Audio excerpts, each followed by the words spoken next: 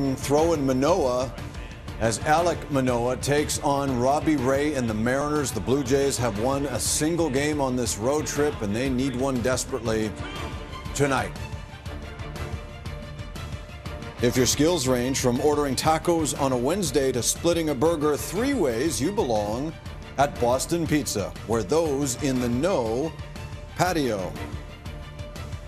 Here is Toronto's lineup for Game 3 of this series, with George Springer leading things off. On this road trip so far, he's just 1 for 15. They need something for the top of the order.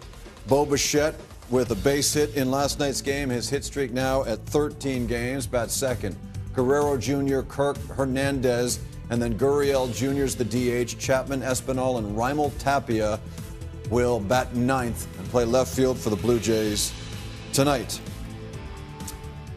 So, things have not gone well for this club lately, Arden. Can you trace this malaise to a certain point? I can. I could trace it back to starting pitching. And I think if you're watching this club, you're thinking, man, these relievers can't get outs. Man, this offense is cold. But I think those are knock-on effects from starting pitching. I think it goes back to Yusei Kikuchi and Jose Barrios being inconsistent, having rocky outings. I think it goes back to Kevin Gausman coming out of his start after only 2 innings after getting hit in the ankle. That's put perpetual weight on this bullpen. It's asked this bullpen to carry way too substantial of a load, and it's catching up to Toronto. And then the offense is another knock-on effect. The Blue Jays are constantly playing from behind. You're seeing hitters getting out of their approaches and chasing the game. Look at these numbers. This is over the last 14 days, 2 weeks. Blue Jays relievers have thrown the most innings of any club in MLB, and look at those offensive stats at the bottom. The Blue Jays walk rate is near the bottom of the league,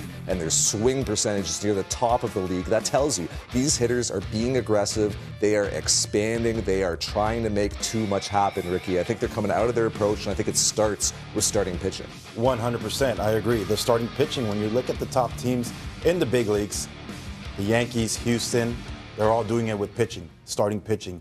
You really need length out of these guys. And Manoah tonight, it's a huge start for him. And I'm thinking 7+ for him, Jamie. Almost feels like this all began a week ago today when Kevin Gausman took that comebacker in the foot, and it's been, for the most part, downhill since then. Here's Seattle's lineup, brought to you by Bet365. And they have had an awfully productive time lately as Julio Rodriguez leads off for their team, 2 for 5 with a double in last night's game. Ty France, the DH tonight, he can hit. And Eugenio Suarez, who bats 5th this evening with the home run last night. Believe it or not, the guy's hit 208 home runs in his career, and that was his first walk-off home run as a major leaguer. So let's send it over to the guys from SN Bets. Thank you, Jamie. I'm Anthony Bruno with Kevin Mickey at the SN Bets Big Board presented by Bet365. Everything seems to be going wrong for the Blue Jays right now. They're not winning, they're not hitting, and the pitching staff has been struggling as well. But Kevin, if anyone is going to put an end to this madness, it's going to be Alek Manoah, right? Standing in at 6'6", weighing 285 pounds, a starting pitcher out of Homestead, Florida. He is a slump buster, Alek Manoah. Yes, sir, AB Manoah. He seems like the right guy to right the ship right now, and the betting market agrees. Jays are favorites at -130 on the money line. Manoah, he hasn't allowed more than 4 earned runs in any of his starts this season. The Cy Young candidate helping the Jays to favorite status today.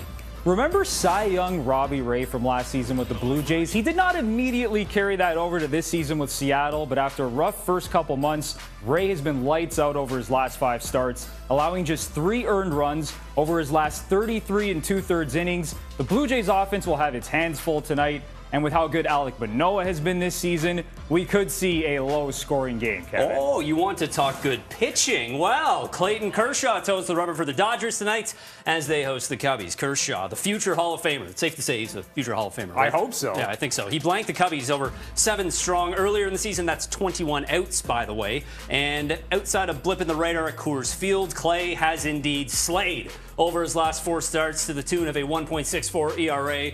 Who's on the other side of the rubber, Bruno? On the mound for the Cubs is Marcus Stroman. Jays fans know him very well, returning from a shoulder injury, making his first start since June 3rd. In that start, he gave up 9 earned runs. Then Stroman got torched in a AAA rehab start last Sunday, and tonight he faces a Dodgers lineup that leads Major League Baseball in OPS against right-handed pitching. If Stroman isn't sharp tonight, the Dodgers could do some damage. And the Toronto Blue Jays looking to do a lot of damage to their old pal Robert Glenn Ray at T-Mobile Field tonight. Plenty of marquee names on the bump in the late games across baseball this evening. Jamie?